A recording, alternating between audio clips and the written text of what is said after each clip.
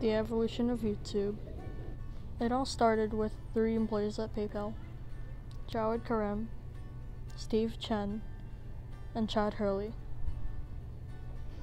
After working their days at PayPal, the trio were interested in making a dating website called TuneIn Hookup.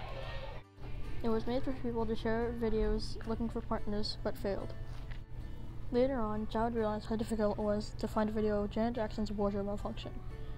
He thought it was a market need, so he thought the existing website, TuneIn Hookup, would make a great way for video sharing, so videos could be easily found on the internet.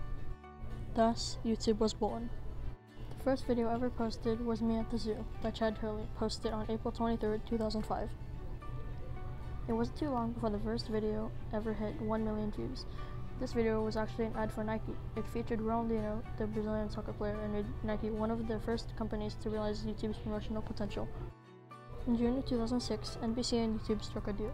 This helped the traditional media company enter the digital age. Soon after, YouTube caught the attention of Google, and later, Google acquired YouTube for $1.65 billion. At the time, Google called this the next step in the evolution of the internet, and they were right. In that year, YouTube was the fastest growing website on the internet.